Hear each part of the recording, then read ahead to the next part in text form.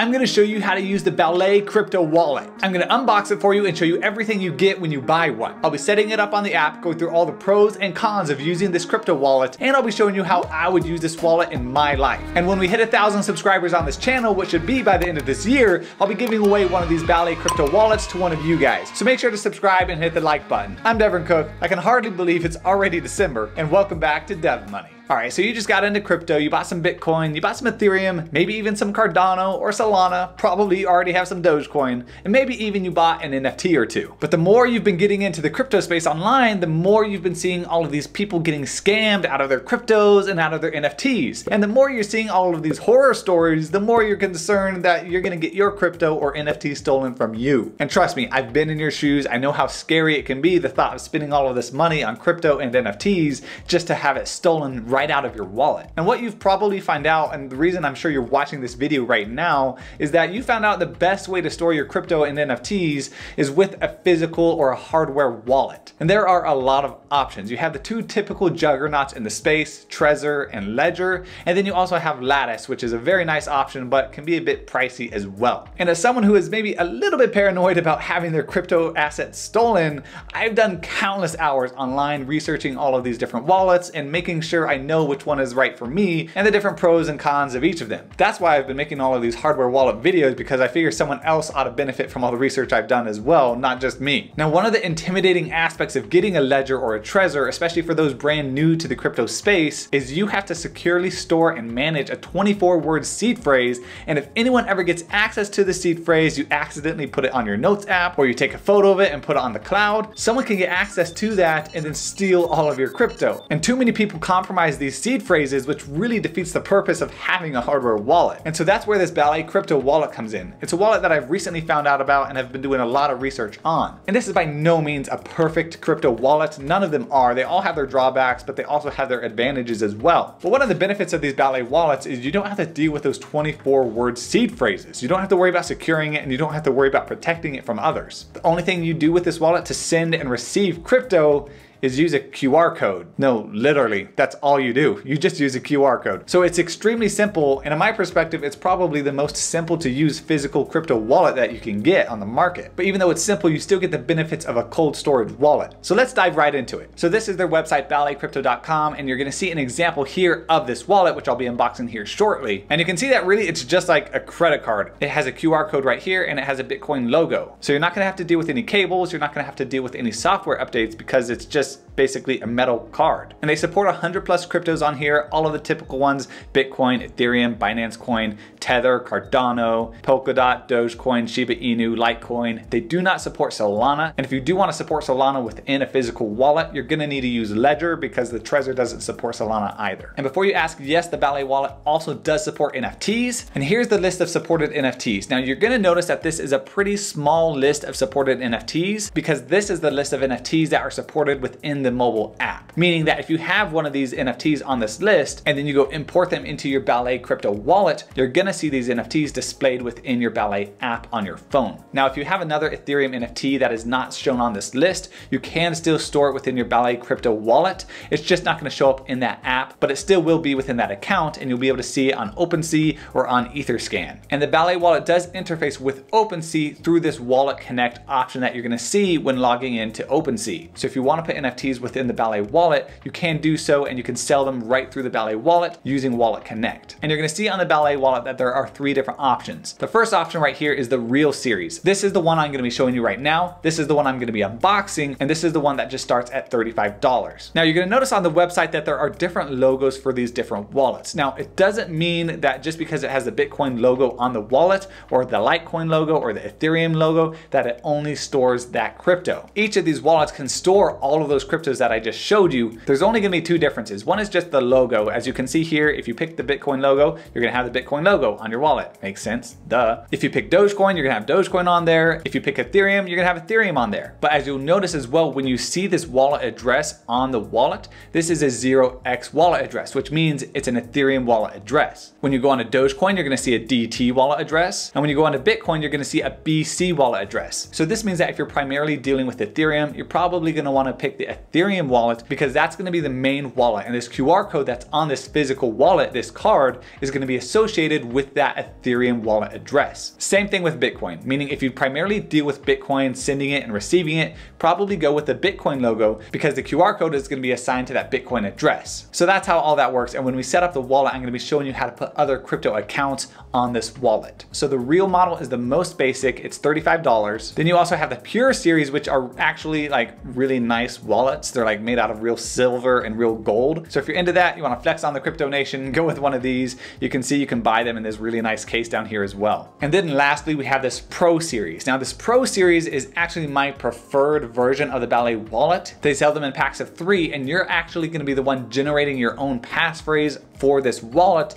instead of having Ballet generate it for you. So it adds an extra layer of security, and you're also gonna have to use this passphrase whenever you're sending crypto. So the Pro wallet is definitely for those that are already into crypto and wanna store more assets than just maybe a couple $100 on the Ballet wallet, but it is more expensive at $179 and it does have a bit more of a technical setup process. But honestly, I still think this is the best option regardless of the price because I'm a bit of a stickler for security. So if you're not that way, you may not need this one. And the main way that these wallets are able to get around not having that 24-word long seed phrase is by using a BIP38 standard instead of the BIP39 standard. Now you may never have heard about those alphabet soup phrases before, BIP38 and BIP39. But if you've ever used a hardware wallet before, like a Ledger or like a Trezor, or even you've set up a Trust wallet or a Metamask, you're already familiar with those 24-word seed phrases, and those are created using the BIP39 standard. The Ballet wallet, however, is created using the BIP38 standard. And I'll try to put these into very simple terms, and I'll leave a link down below that explains the differences in more depth if you want to get into the real techie differences. So the BIP38 standard is used to encrypt a single private key for Bitcoin or other cryptocurrencies that is impervious to brute force attacks and protects the user. The BIP39 standard is a way of encoding entropy, which just means random bit data, into a word list that is usually used to encode a seed. That's where you get those mnemonic seed phrases from. And honestly, they're both really good encryption standards. BIP39 is a little bit newer than BIP38, but they both get the job done and provide great levels of security. And some people have had issues with the BIP38 standard and don't think Ballet should use it because they don't think it's secure enough. So the CEO of Ballet, named Bobby Lee, put somewhat of a challenge out on Twitter. And basically he said if you could hack the Ballet wallet, he would give you $100,000. And this is it up here right now. You can see this was just posted October 6th, 2021. The total bounty now is over $100,000. And if you go onto this website, takebobbysbitcoin.com, you can read about the challenge. And right now the total bounty value is 2 Bitcoin, and the clock has been running for 1 year and 124 days. And you have this wallet right here, and you can see the public address and you can see the private key, but you're not gonna see the BIP38 passphrase. And then on this wallet right here, you're gonna see the public address and the BIP38 passphrase, but not the private key. And so this was really done to show that you need to have all 3 ingredients in order to get access to these wallets and steal any crypto or any assets from them. And the fact that this has been running for about 1.5 years,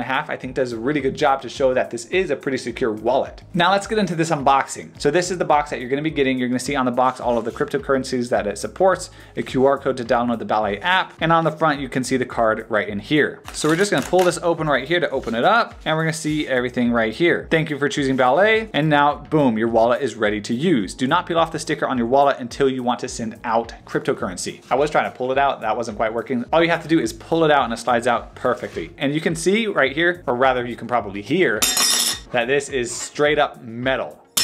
And then you can see inside of this as well that you're gonna get an acrylic case that you can use to store your wallet. And then you can see what everything is on your wallet. Your serial number, your primary account, your honeycomb pattern, your serial number right here, your encrypted private key, QR code, the wallet passphrase scratch off, the wallet passphrase, and you can see all of these different things right here. Now when you get this wallet and you unbox it, there's a couple things you wanna check to make sure that the security of it hasn't been tampered with. Number one, you wanna make sure that this QR code right here hasn't been tampered with and it hasn't been peeled off. And also as another security feature, you're gonna be able to see a honeycomb pattern if ever the QR code was lifted up to reveal the private keys. You also want to make sure that this passphrase down here doesn't have any scratches and that it's completely intact. You can see right here the serial number, and you can see right here the public address. And then also if you do have a UV light handy, you can shine this on here and make sure that Bitcoin lights up right here and Ballet over on the top left corner of the QR code. And then on the back, it just has some information and it has a little place where you can write a memo. So that's everything you're gonna get within the box. Now we just need to set up the wallet on our phone. phone. So to do that, I'm gonna scan the QR code on the back of the box, and that's gonna take me to the Ballet website. I'm gonna go over to the App Store,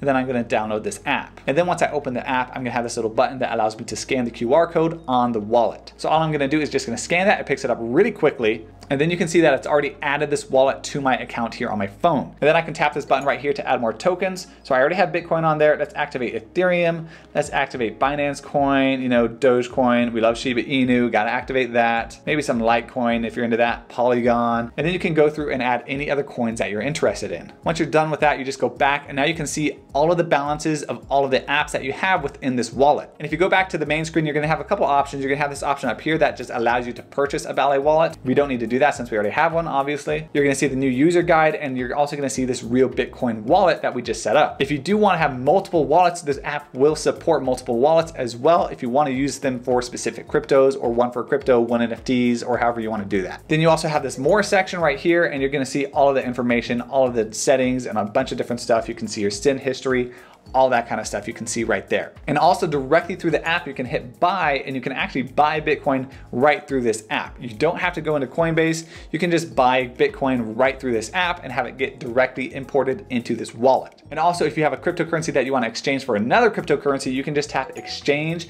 I don't have any that I'm available to exchange right now, so it's not saying that I can't exchange anything. But if you do have, say, Bitcoin, for example, you can exchange that for Ethereum or Dogecoin or anything else like that. And to send money into your Ballet crypto wallet, it's extremely easy. All you're gonna do is you're gonna open up your Ballet app on your phone, click on your Ballet wallet, and then go down to whatever crypto asset that you're trying to receive into the wallet. In this case, let's receive some Dogecoin, because everybody loves some good Dogecoin. So if you haven't already, you need to add Doge into your wallet. And then once you do, scroll down, click on Doge, you're gonna open it up, and you're gonna see that you can copy your Doge wallet address. Then what you need to do is go into whatever crypto exchange or wallet that you have Dogecoin on. So I'm just gonna go into Coinbase, go over to my Dogecoin, and then I'm gonna hit send Dogecoin. You're gonna type in the amount of crypto that you want to send, hit next, and now this is where you're gonna enter in the Dogecoin address that you copied from your Ballet wallet. You're gonna hit send, and then it's gonna say that you've successfully sent your Dogecoin into that new wallet. So then you're gonna go back into your Ballet wallet, and you're gonna refresh the app and make sure that your Dogecoin is in there. So that's how simple it is to send crypto into your Ballet wallet. The process is the same with NFTs. You're just gonna be using your Ethereum wallet address. And if you notice, we didn't have to scratch off the QR code. We didn't have to scratch off the passphrase off of the physical wallet. But now that we're gonna send money out of our Ballet wallet, we're gonna have to scratch those off. So let's send our Dogecoin out of our Ballet wallet. In order to do that, you just go into Dogecoin on your Ballet wallet and make sure you have copied already the address that you wanna send your Dogecoin to. All you're gonna do is you're gonna hit send, and then you're gonna paste the address that you wanna send your Dogecoin to. And then once you've done that, you're gonna get this window pop up, and it's gonna ask you for a passphrase. Now this is the passphrase that's at the bottom of your Ballet crypto wallet. And so you're gonna need to get something like a knife or a coin, and you're gonna need to scratch off that passphrase so that you can enter it here. And then once you've done that, it's gonna take you to the next window, which is gonna ask you to peel off the QR code on the Ballet wallet, so that way you can scan or manually input the private key. And then once you've done that, you just hit confirm, and it's gonna send the Dogecoin to whatever wallet address you wanna send it to. So you can see that it's pretty simple to send money into your Ballet wallet, but also to send money out of your Ballet wallet. So that should answer most of your questions about the Ballet wallet setup. Let me know in the comments if you have any other questions. But what are the pros and cons of using this wallet? Well, the biggest pro in my opinion for this Ballet crypto wallet is that it is the most simple to use by